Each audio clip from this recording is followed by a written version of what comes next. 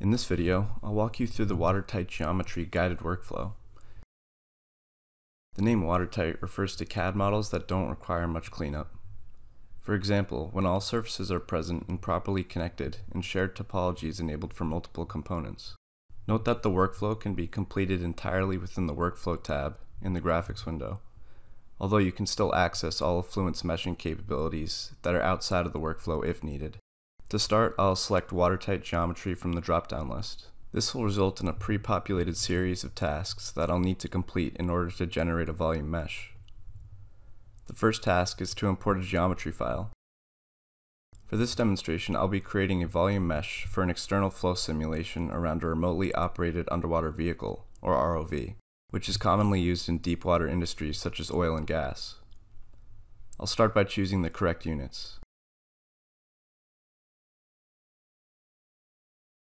Advanced options provide additional controls, but the default values are sufficient in this case. Next, I'll simply browse to the model that I want to import. In this case, I'll select an Ansys space claim file. Note that for the purposes of this demonstration, I've kept the ROV's enclosure relatively small to ensure accurate results. In a real simulation, I would want my enclosure to be much larger for more control of the mesh distribution. I can choose to add local sizing to previously named faces or bodies of influence. I'll create a local sizing for the surface of my ROV. I'll give the size control a name, and I can adjust the target size based on the preview which is displayed in the graphics window. In this case, I'll leave the defaults and click Add Local Sizing to move on to the next step. Before creating the volume mesh, Fluent creates a conformal surface mesh on all geometry objects and identifies regions that need to be filled later. An extensive list of options is available for advanced users, and the predetermined settings are sufficient for most cases. As you can see, a minimum and maximum cell size is calculated based on the imported geometry. These can be previewed by clicking the input field. You can see the cell size represented by these red cubes. I can clear the display by clicking Clear Preview. I'll make a few small modifications and click Create Surface Mesh. This warning in the console tells me that the initial surface mesh doesn't meet the default target skewness limit. I can also see that the green check mark next to the previous task includes an asterisk, which indicates that although Fluent will allow me to continue, this task may contain a setting that requires additional attention to get the best results. You can review any warnings or messages by right-clicking the task and selecting Show Errors and Warnings to resolve this issue.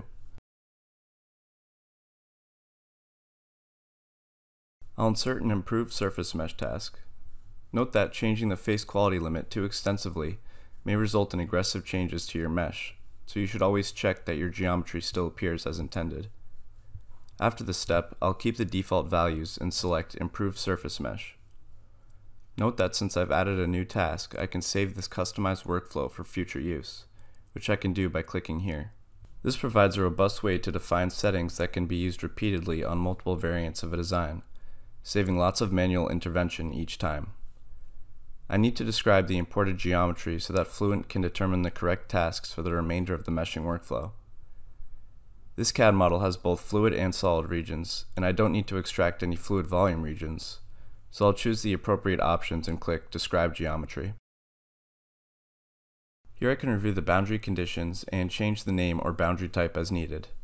Fluent automatically assigns boundary types to appropriately named selections containing keywords such as inlet, outlet, or symmetry. I'll click Update Boundaries to save my changes. Next, I need to specify the number of fluid regions needed for the simulation. Note that it says estimated number of fluid regions. If there are any additional regions that are connected to capping surfaces, Fluent will detect them automatically. In this case, I have only one fluid region, so I'll leave the default value and click Create Regions. In the Update Regions task, I can review and edit the cell regions that Fluent created in the previous step. I'll change the name of the fluid region to water and select Update Regions. Note that any dead regions are treated as voids and will not be passed on to the Fluent solver. Next, I'll add boundary layers for the fluid region. I'll increase the number of layers to 5 and move on to generating the volume mesh. I'll uncheck the Mesh Solid Regions option since I'm only interested in the fluid region for the simulation.